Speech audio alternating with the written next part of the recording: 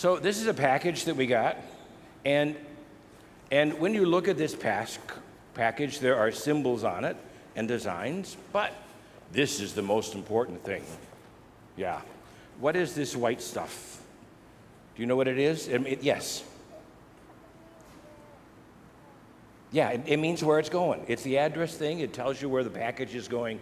And so this is a package that's coming to my son, Matt, and because he's going to be was at my house, it's coming to Matt at my house. So the nice thing about this seal, you kind of stick it on, the nice thing about this seal is that it is telling me where the package goes and who's going to get it and who it belongs to, right?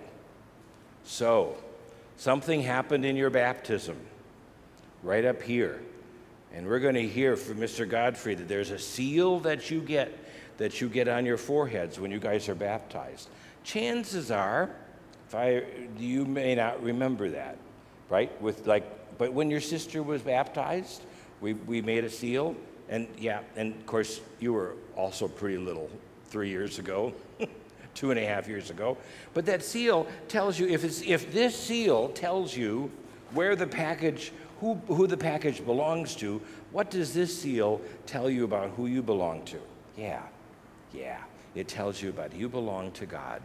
So in a few minutes, I'm going to put another reminder of the seal in a little bit of smelly, wonderful oil on your forehead, and to help you remind you all day that you belong to God and that God loves you very much. But first, let's pray. Will you pray with me?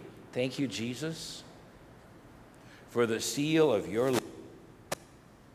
Thank you, Jesus, that you are always here. Amen. All right.